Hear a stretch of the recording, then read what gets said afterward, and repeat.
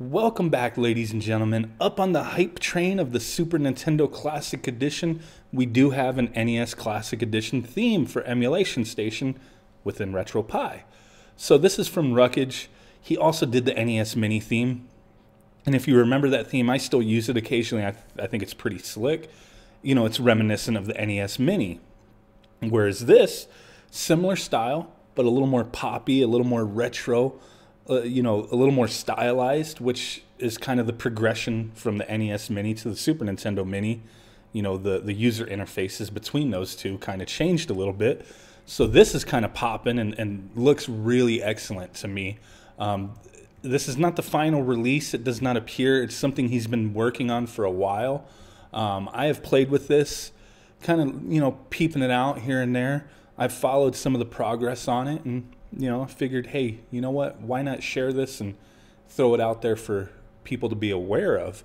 And I'll put a link in the description on how and where you can download this.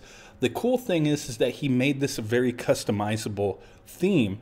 And within, like, my Facebook group, for example, link in the description if you want to join. A lot of cool stuff going on over there. A lot of people have been taking themes, mismashing them and making them their own. Well, not really their own, but you know what I mean. You know, changing them up and customizing them and doing special, unique things with them, which a lot of the creators who make these themes, you know, they dig that. You know, they're putting this stuff out there for us to use. And when people are taking some freedoms and customizing them and showcasing, hey, this is, you know, some cool stuff we can do, I think that's awesome. Ruckage with this theme, he has put out with it, if you download it, it does come with a customization guide. So you can read that text file, peep it out. And there's a lot of different backgrounds you can change, the overlay you can change between different versions of the Super Nintendo. It's really cool that, you know, he's guiding you in that direction on how to customize the theme to your liking. So there is a guide for that to change things up with what's included, which is pretty cool. This theme, so far looking at it, like I said, it's very reminiscent of the NES Mini theme, but it does have that cool neon background that I'm really digging. A lot of people lately are working on themes that use that aesthetic, and I think it's sweet. It really screams, you know, 80s, 90s, you know, style, and I think that's pretty awesome. Looking at this bad boy, though, just getting some of the details. In our custom game collections, we do have our all games favorites and last played. Pretty standard nowadays. Custom game collections, those are collections that either you have put together yourself within custom collections, or if you had a collection that was supported by another theme, that there was actually elements for that, you know, the images and whatnot. Say Donkey Kong, for example. Say the theme creator made a custom collection system select that had artwork and all that for Donkey Kong, and then you go to another theme that doesn't have it, it'll just put it in your custom game collections with the newer update of Emulation Station. So looking at this, you know, these are all my collections that either I have put together myself or are supported in a previous theme that I've been using. Now, going into this at the moment does not have any special themes. I don't know if he has any plans of adding anything to this, but digging through it, there are no special custom collection themes within this theme. So that's one thing. He may add them, who knows. I think it's a missed opportunity if we don't have an NES or Super Nintendo Mini, you know, collection on there. You know, you could have a nice little icon with that. I think that would be pretty cool, especially with all the hype going on right now. But you could always set up your own custom game collection for that, which I have done.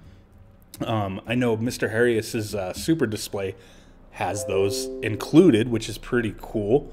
On here, though, the one issue, not a huge issue, but even then, there is no artwork for custom collections. So you just get this little blacked out, you know, thing that says collections. It's okay. It works. You know, you get the little sound effects, you know, scrolling through, which is kind of cool.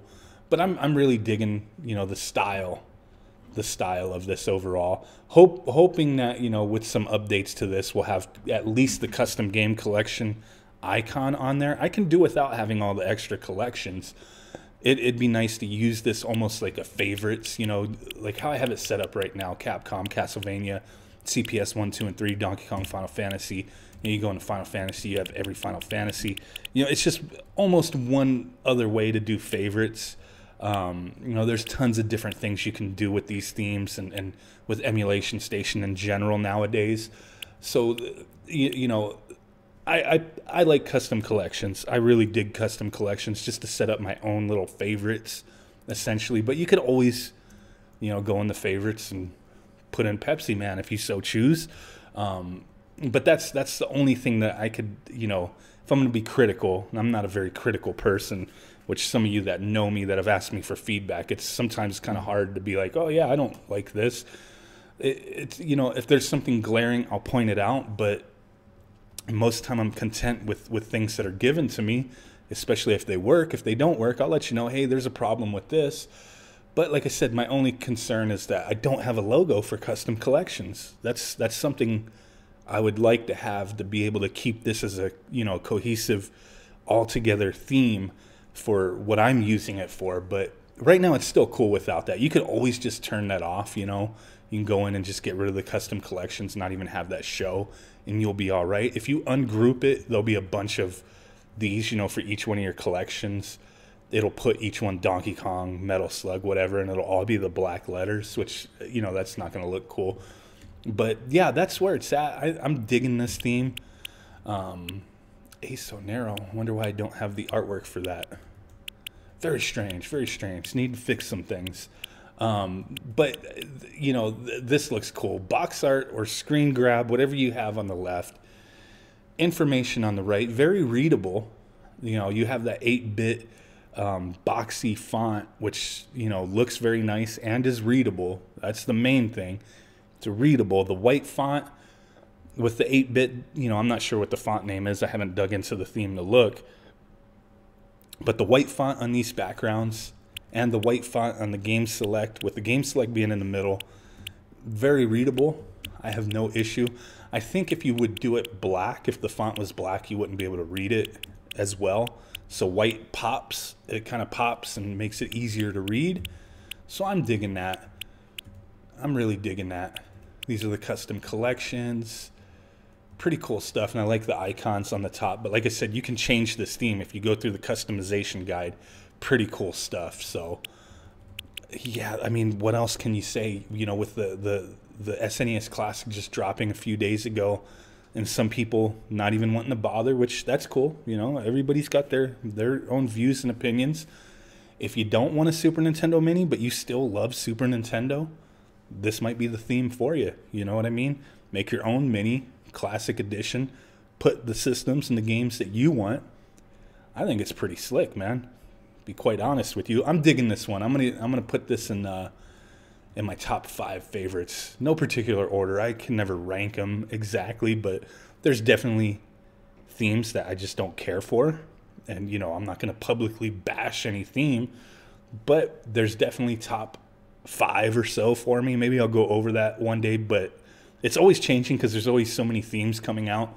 But definitely this one for me, top 5, especially with that aesthetic of the neon and the, you know, that retro styling in the background's really cool.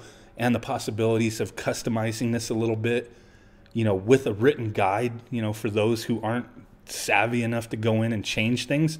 You have a written guide on, hey, these are the options you have. This is how you tweak things. Go at it, bro. So that's pretty cool, man. If you need any help installing this, I do have previous videos showing how to install themes that are not within the ES Themes gallery, but it's pretty much easy. What you're going to want to do is download the file, get the folder that has the name of the theme, and then once you open that, you know, you'll have all the elements to the theme in there. Take that top folder and either use WinSCP or however you choose to access your Pi from your PC. Get into the Emulation Station directory where it says themes, drop it in there. Boom. Easy. Now you'll have the option to select this theme. Another way to do it, which is, kind of it's sluggish, but sometimes, I would have issues connecting or doing certain things. And I used to do this a lot. I would just drop it, go into networks, find, my RetroPie without using WinSCP, just network through the PC, jump on the RetroPie, find, whatever folder and just drop it in there, get on the Pi, go to RetroPie configuration file manager, and then swap it that way and then delete the original. And, you have access that way. But using WinSCP is a lot easier. If you have any question with that, hit me up in the comments down below. Try to help you out the best I can. But it's pretty simple, guys. A lot of tutorials out there. Hopefully this will be up in the ES Themes gallery pretty soon. But from what I understand, it's still kind of a work in progress. It's complete to me, other than we need to at least have those custom collection logo on here. At least that. I mean, if not, cool, we can do without it, but at least that would be nice. But I hope you guys appreciate checking this out. Just wanted to share this, give you guys a heads up. Smash that like button if you could. Subscribe if you're not already. Check out my Amazon giveaway for the Super Nintendo Playing with Superpower book through Amazon. That's an Amazon giveaway. Link will be in the description, so boom, go over there. If you win, Amazon's going to send it direct to you, paid for by me, so don't trip. That's it. Catch you guys next time. Boom.